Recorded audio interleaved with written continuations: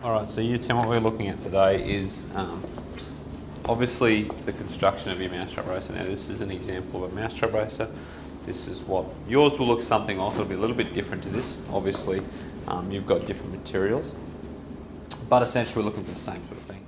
Okay, you're looking for a racer that is propelled primarily through a mousetrap. The materials you've received, I'll run through those in a second, but we want this sort of design, okay, where you've got small front wheels, large back wheels. The mousetrap, when it propels itself forward, needs to spin the wheels forward, okay?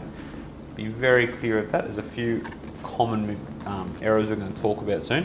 Obviously we haven't got wood, we've got CDs, but you feel free to do whatever you'd like. You don't have to use the materials we've given you, but these are some of the materials you've got.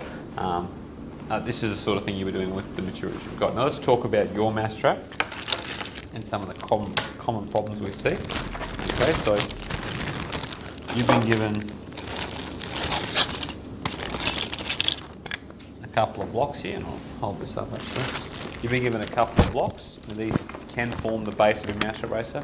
Feel free to use those. You can have them separated, you can have them close, but that's the purpose of the blocks, to ensure that you've got something to build off. If you want to use those, you can use. There's plenty of other things you can use. You can use straw, you can use whatever you like. Okay, these make these can be used for axles. The little ones can be used for axles for your wheels. The big ones are for joining things, or you can use it for lever arms. They're up to you. The CDs need to be your back wheels, okay, not your front wheels. So you can use something else for your back wheels if you'd like, and use this as your front wheel, but if you're going to use this kit, the CDs must be your back wheel. Okay. You've got a bunch of you've got bottle caps and small wheels at the front. You can use those as you see fit. I don't want to give too much away. You've got nails, you've got washers, little foam washers, some string, a mousetrap, and some tape. Okay. Now again, you do not need to use this stuff. You can if you'd like, but you don't need to use this stuff. Obviously, when you're using the mousetrap, one of the things you need to be aware of is keeping your fingers clear when we let go, particularly when there's no rope or tension on the rope. But even when there is, it's a good idea to remove that. If you would like to set the mousetrap, okay, every time, then what you need to do is hold.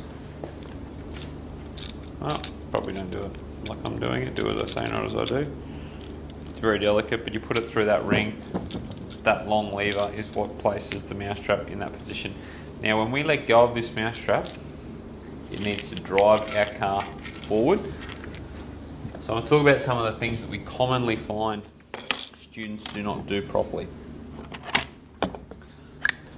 So let's say this is my mousetrap racer.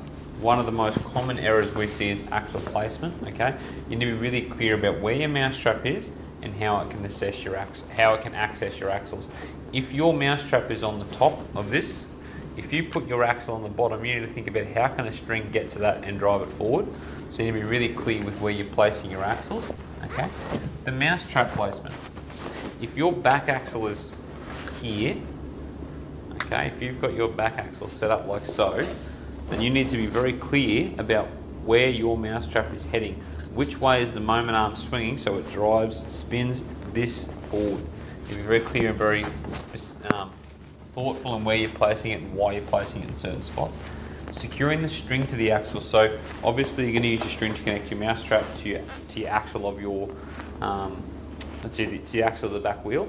You need to ensure that there's a way that you can make it so that when you spin, when you drive that mousetrap forward, it spins the axle. Sometimes people have set knots up that don't actually grip the axle, so it just free spins. So you need to be really, really clear with that. That's a common problem. CDs in motion. So sometimes because our CDs are rather flimsy and thin, if we don't secure them properly to our back axle, they will spin freely and won't actually drive forward, and there'll be too much wobble. So you need to be really clear about where you're setting your CDs and how you're going to secure them so they move in a consistent direction, so you get good data. And the last one's too much friction. You might want to put your CDs or your wheels pretty close to your body of your mousetrap. Be aware if they're too close and they're too tight and they're actually physically hugging the mousetrap racer, the body of the mousetrap racer, then you're unlikely to get a lot of motion. So these are the common problems we see in the construction of the mousetrap racer. Again, it's up to you. You can look up designs, you can do whatever you like. It is up to you how you collect data. The mousetrap racer does not need to be perfect. Obviously, the better it is, the more you'll get out of it, but it doesn't need to be perfect.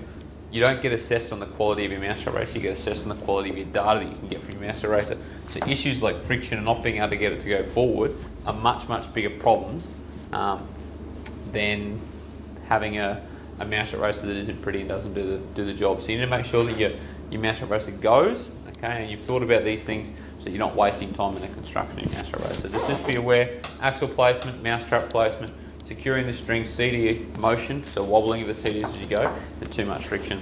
Hopefully you can get through this in one go and you don't have to redo anything because you've measured twice, cut once. That's a good philosophy to have in this. So we'll talk about how we're going to assess that from there.